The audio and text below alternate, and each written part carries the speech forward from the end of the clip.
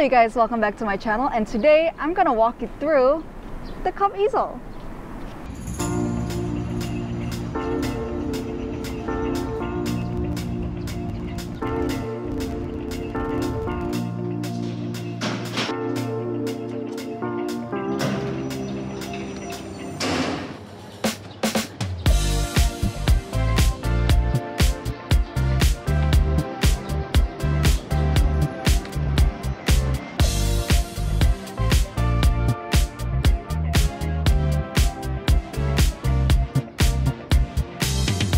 Hey y'all, what's up? Welcome back to my channel, and today I thought I would give you a preview on what I bring when I'm out sketching in plein air with my cup easel that I'm also going to walk you through in this session. So first of all, this is a backpack that I got at Decathlon. It's a sports company that may or may not be available where you are, but I like it because it holds space for two tripods. One is for my phone, actually you're on it, and another one is for the easel itself. And starting off with this tripod, this is a Manfrotto Element Be Free 3. It's carbon fiber, so it's quite light, and I did kind of prioritize weight. I basically kind of shelled out a little bit of extra money in order to get this carbon fiber one because I'm a pretty petite person. So for me, weight does matter a lot when it comes to these things. And it's a pretty cool tripod. Let me just show you. So it extends three ways. There you go, Manfrotto Element, Manfrotto Element. So it does extend quite a bit, and I'm able to mount it up.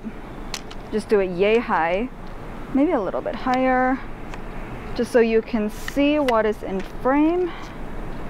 But it's got multiple pegs where you can extend it, or you can extend the feet for quite a bit. This one has can calibrate for the height, which I really love.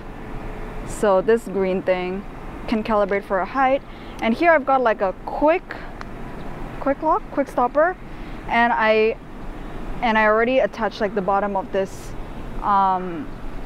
this horseshoe, this quick lock, to my cup easel, so that setting up would be that much easier. Next, inside my bag there is this cup easel that is really pretty, that I've attached this quick stop to. If I keep saying this for the rest of the video and it's wrong, I am really sorry.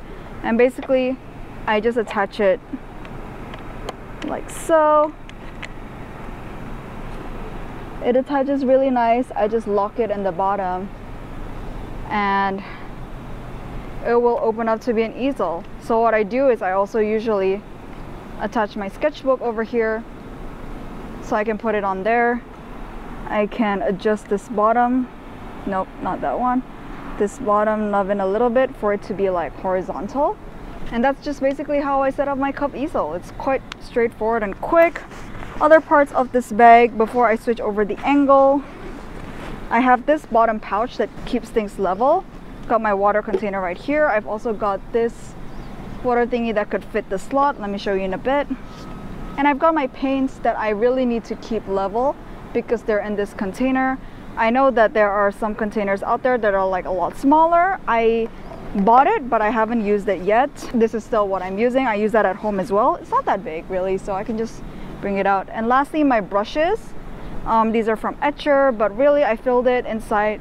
My favorite brushes are these Rosemary 3/4 inch brush and a couple of the Etcher ones. Rosemary and the Etcher.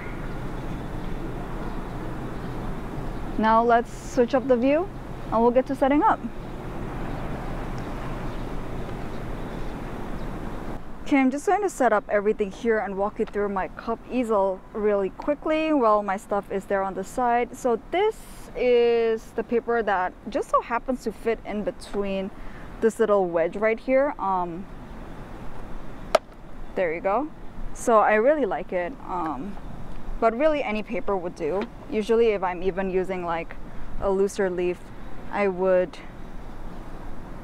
actually just tape the paper, the watercolor paper, straight onto the board and just close it that way, because also if you just tape it close to the easel itself, it won't really stick to anything, because there's like a gap in between, like this. The gap is like this big, and it's gonna stay dry. And then the easel does come with this like magnetic tray. I opted for an open tray, and I just cleaned it recently. You can actually take it out, and I just cleaned it recently. It used to have a lot of my colors dried in there, and then I realized I don't actually paint with my easel frequent enough to keep these colors wet, even though they actually do stay quite wet. Yeah, this is magnetic, and what I like to do is I like to attach my paper towel, which I've already prepared in advance. I like to attach my paper towel, this is just regular kitchen towel, here on the side, like so it hangs off and it doesn't really get in the way of my paints. And then this is the cup pivot or cup holder.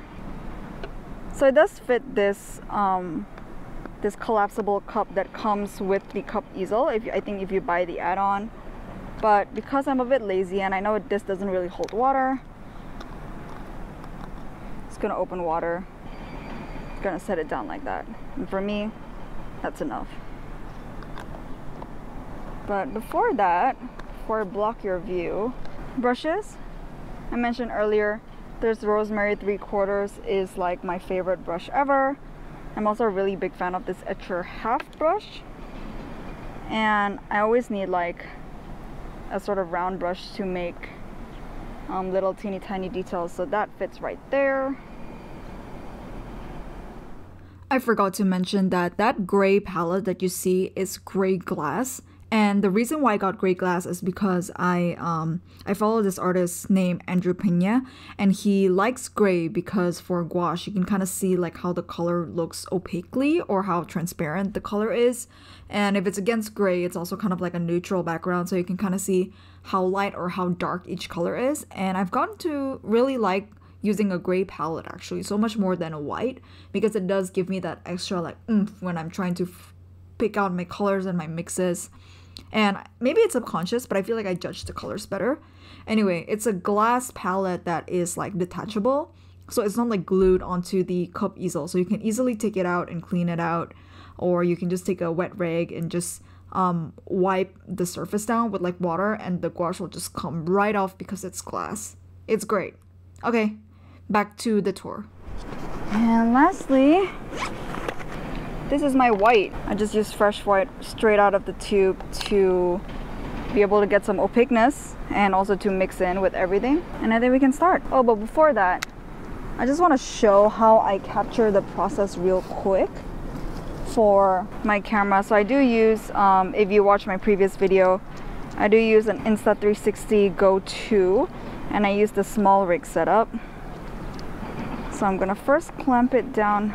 Might put the water away just in case. Clamp it down here.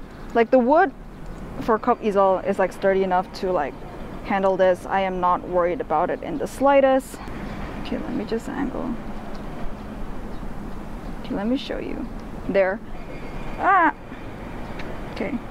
This is the small rig.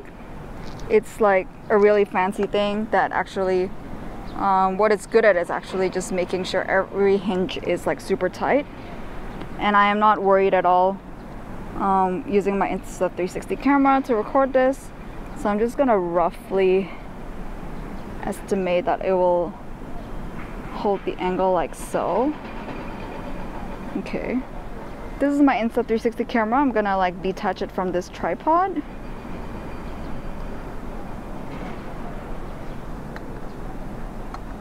And I'm actually going to be attaching it here. Ooh, heart attack.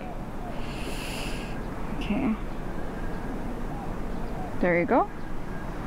Gonna, oops, sorry, bumped you there. Make sure it's like super tight. Gonna open it up, angle it, and I'm gonna use my phone now to check the angle to see if this has captured the whole scene. And I'm gonna start sketching.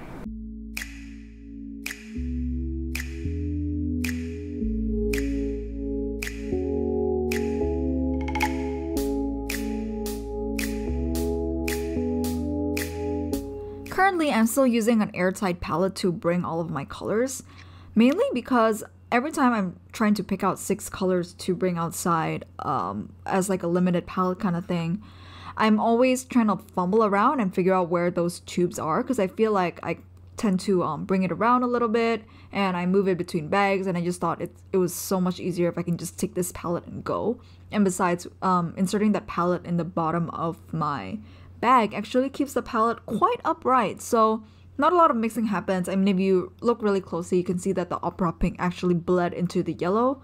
But really, every time I try to pick up the yellow or try to see if I could maybe get like an interesting mix of like yellow and pink and put it on the page, I really couldn't. So it's really like immaterial, I would say, like the whole bleeding part thing. But of course, if you're particular about it, then maybe this is not the palette for you.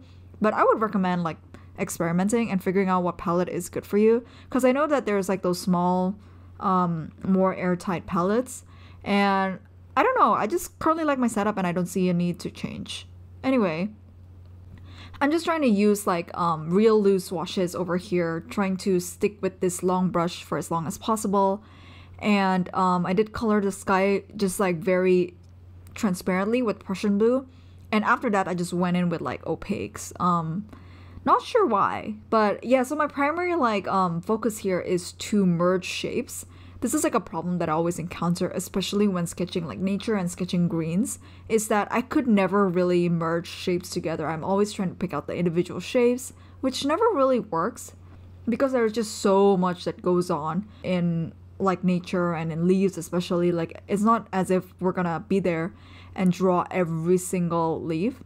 So what I'm trying to do is trying to get the overall shape, the overall feel, and trying to make it as gestural as possible. Like, I realize that you cannot be halfway with these things. If you're like halfway, it'll kind of show and you'd be like a bit more inclined to put in more detail. So I'm trying to keep it as loose as possible. So I really decided like I would only draw the leaves in with that big brush, and I wouldn't use this small brush. Like, this small brush is only to detail in the flowers that are going to come later, and also the branches. And everything else, like, I'm not gonna be adding greens in with this small brush, because then I'll just be caught up in the cycle, and I really don't want that. Even though I feel like I'm kind of going back on my word a little bit, like, but these is just to add the highlights that I left out because I just covered a little bit too much with the branches. And lastly, I'm just adding a little bit of lavender color. I'm trying to really judge if it's too light, it's too dark. You just gotta constantly keep on mixing, mainly because everything is relative to each other. So maybe it's a light color, but then you're trying to put it onto a light background, so you need to make it even lighter. And then now I'm just trying to work on the front ledge, and I'm adding dimension to it by drawing in the bricks. And when you can see that corner turn, then you know that, oh, this is where like the ledge starts and the ledge ends, and where's like the top and where's the side of it. So that's really helpful. And one thing that I really wanted to do is I wanted to dry brush some texture on it, because this is not a clean ledge. So I'm just grabbing some blue and I'm testing it out. I'm rubbing the water out on the paper towel, and I'm just like slowly kind of brushing it against the paper in order to get that texture.